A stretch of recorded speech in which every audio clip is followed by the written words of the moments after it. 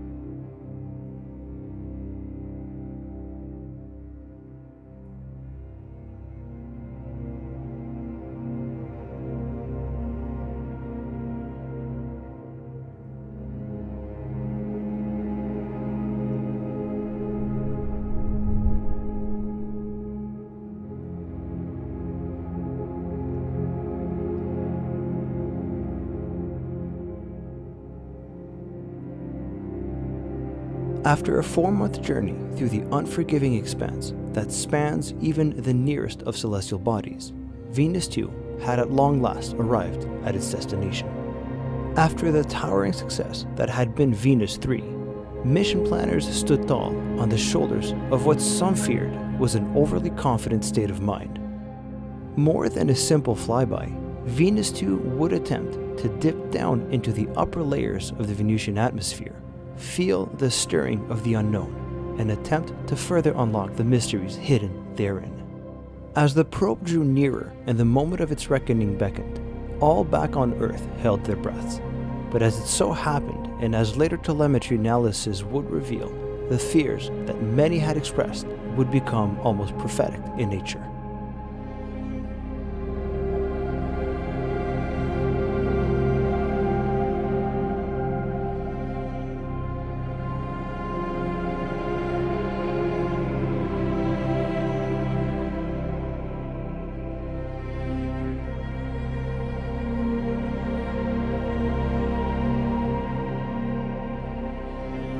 Venus 2 had, in fact, dipped into the atmosphere, but its eagerness would be its demise. It was only after the moment when the fate signal should have been received again had passed, and nothing but a dead silence had been heard, did mission planners now understand the fate of their overconfidence.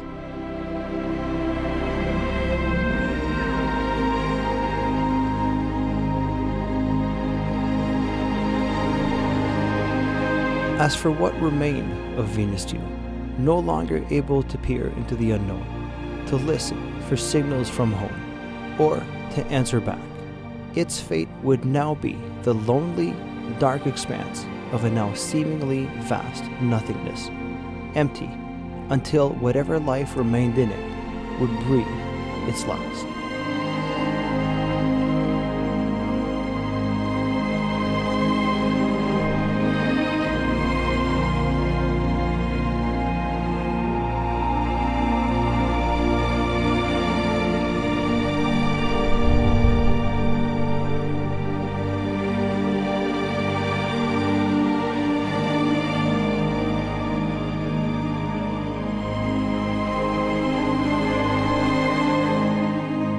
Following closely behind the now ill-fated Venus 2, as soon as mission planners had heard of the fiery end that the twin sister craft had encountered, a slight enough adjustment to Venus's 1 course was immediately executed. The result of the course correction, executed in the final moments of just when such a thing was still possible, would raise the lowest point of travel in the Venusian atmosphere by only about 10 kilometers. But engineers and mission planners alike believed that they had successfully removed Venus 1 from any serious risks that lay ahead.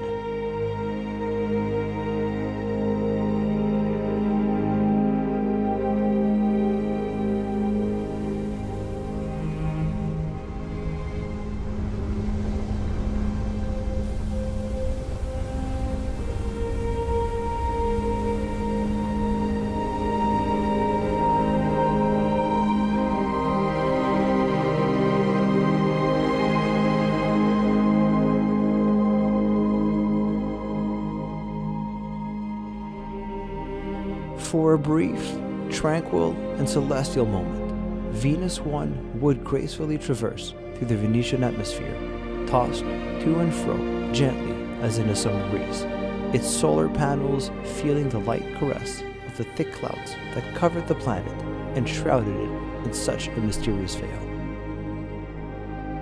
Almost as soon as it had begun, Venus 1 would emerge on the other side, unscathed but forever changed, as when the caress of two lovers leaves an indelible and yet unnoticeable mark.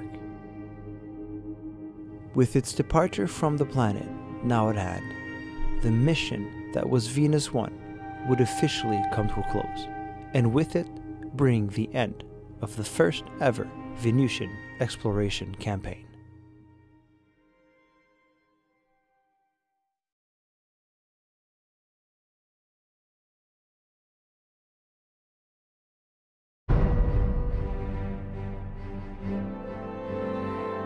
Towering in presence and might, far exceeding anything else the Florida landscape had ever seen, the agency's newest, most daring, and most capable launch vehicle yet stood poised and at the ready to take on the task that lay ahead of it. Standing over 140 feet tall and weighing in at over 1.3 million pounds, no single core rocket in the world compared. With ever more daring missions to the moon on the horizon, the agency needed greater lifting capabilities at its disposal. The proposed design, the first of the aptly named Saturn family of launch vehicles, was a two-stage configuration. The first stage utilized at its core 9 clustered tanks, 8 of which were derived from the agency's first orbital-capable rocket, the Silverbrand ORB. At its base, 9 powerful Kerbal-fed H-1 engines would boost the mighty rocket with a thundering roar unlike any other that had ever been heard. The second stage was all about cryogenics, and it would be powered by the most powerful Hydrolox engine ever developed, the J2. Underneath its twin payload fairings was a 15 metric ton concrete block that would serve as a mass simulator for the mission. With the full weight of the agency's hopes and dreams resting on its shoulders, Saturn roared to life for the first time.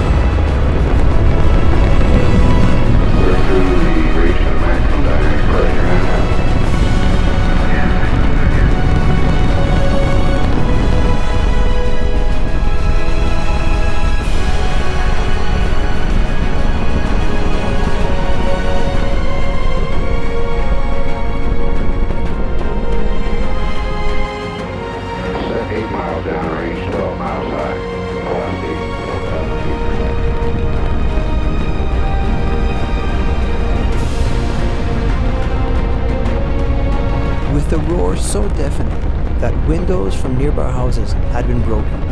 Reports of a possible earthquake from several counties nearby, and even stories of a would-be Soviet attack, all emanating from individuals that had been unawares of the planned test flight, had flooded emergency services.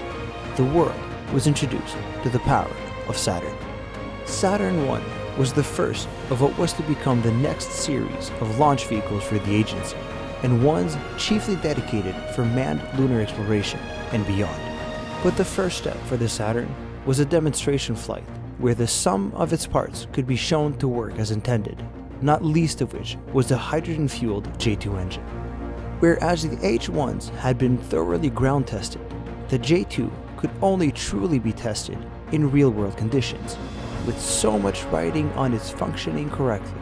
When the time came, everyone held their breaths and waited to see if the mighty J2 would light.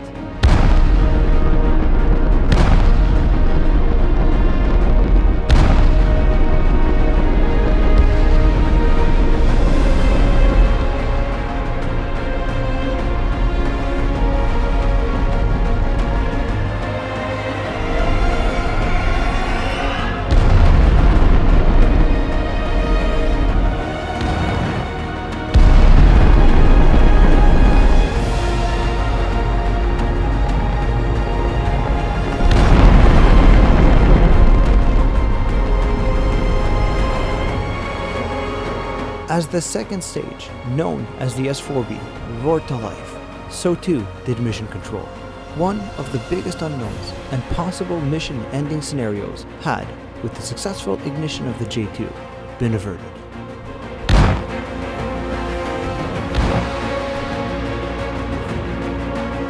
With the massive payload fairings now jettisoned, the only thing that remained was for the J2 to burn, and to burn to the full planned duration.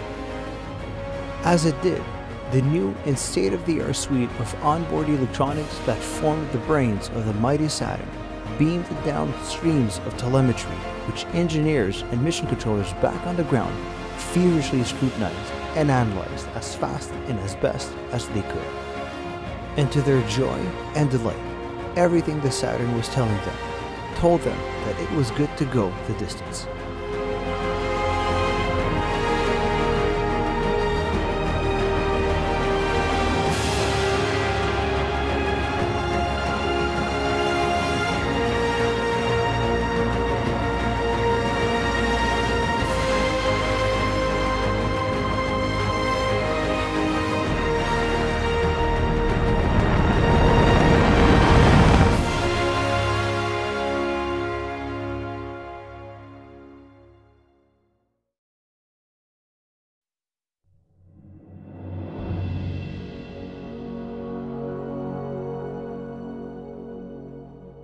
Immediately after the J2 engine shut down, having burned for the full intended duration, ground controllers sent up the command, and the pre-programmed routine of on-orbit maneuvers began testing out roll, pitch, and yaw authority.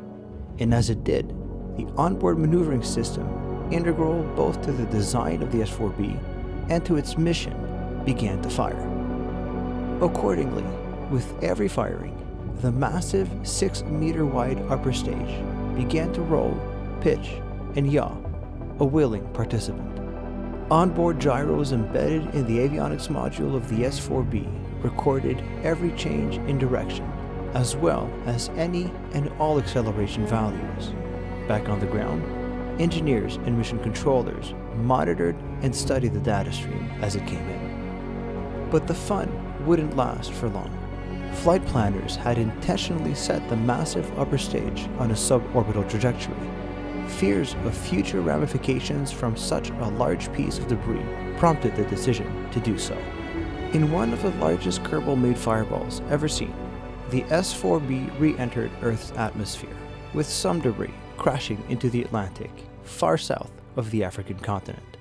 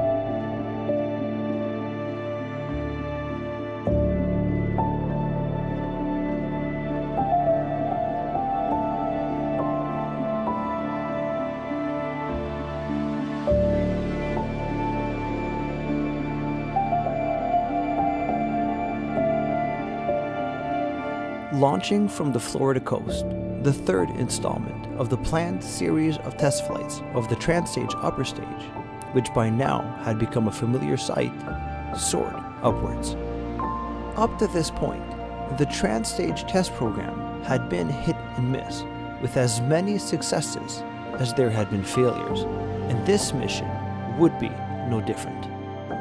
When the time came for the developmental upper stage to separate from its booster, its engines fired up, but the two stages remained attached to one another.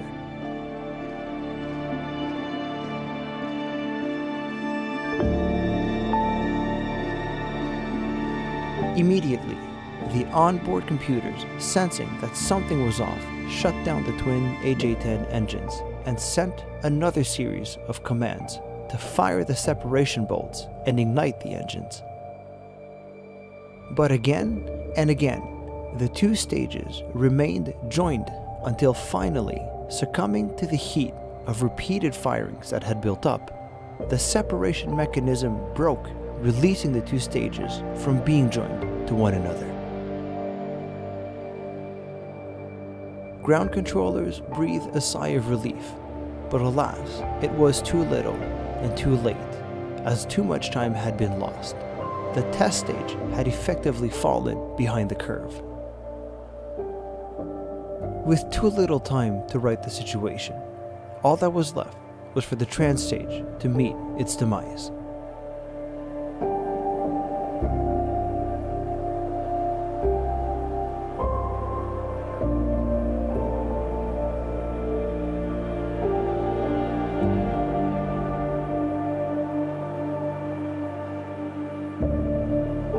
After yet another failed test flight of the Transstage, mission planners would quickly jump on an upcoming opportunity not to be missed.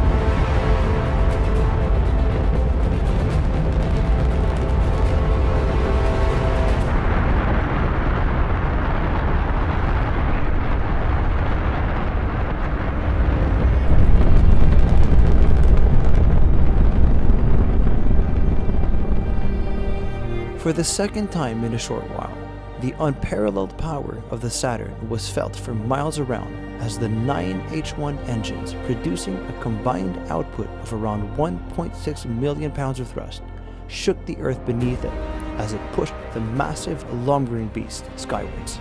The mission was the second in a planned two-flight test program to prove out the Saturn's capabilities and reliability, and also to improve its overall ascent performance, and engineers wanted all the data they could get their hands on.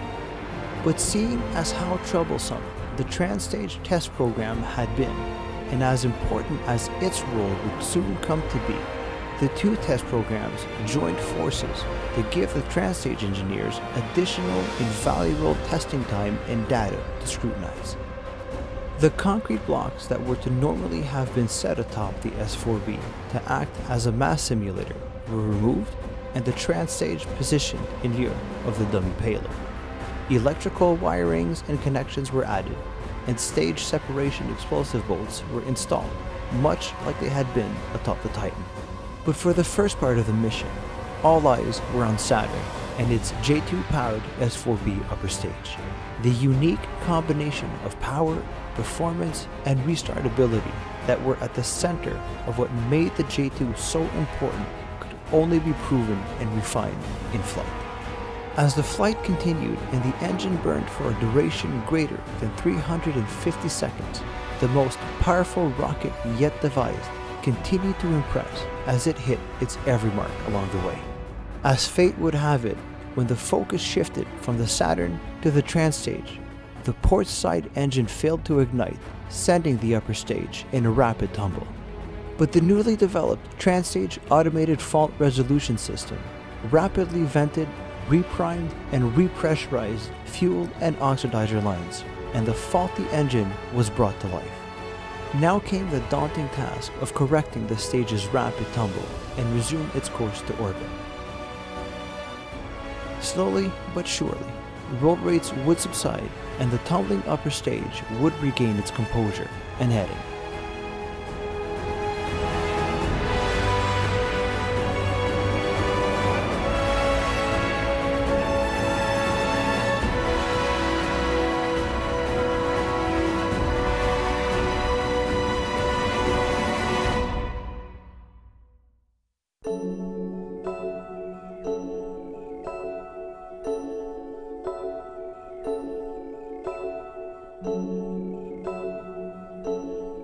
Engineers back on the ground could at long last breathe a sigh of relief and cheer on the tiny stage that could, as it made it all the way to orbit. The first item on the list was to try and ascertain if there were any indications of critical damage that may have occurred during the problematic stage separation, and that could lead to a premature end to the mission. Ground controllers, having now cooled down after that initial fright and realizing they now still had a mission on hand to perform, first began by checking all of the stage's vitals. When the all-go was given, the two AJ-10s roared to life. The engine's unique abilities to be restarted again and again would be put to the test again and again.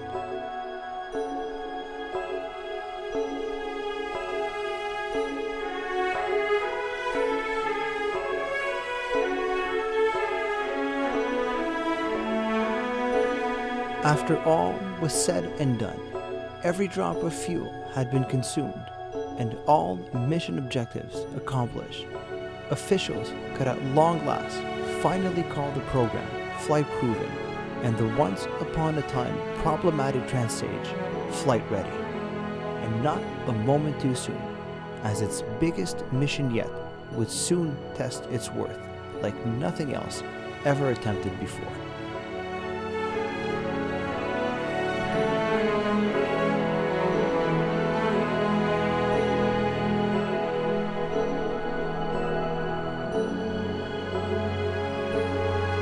That's going to do it for this episode. I really hope you enjoyed it. I know it was quite a long time coming. If you haven't already, please be sure to like and subscribe, as it really does help the channel to grow. And let me know what your thoughts on the episode are.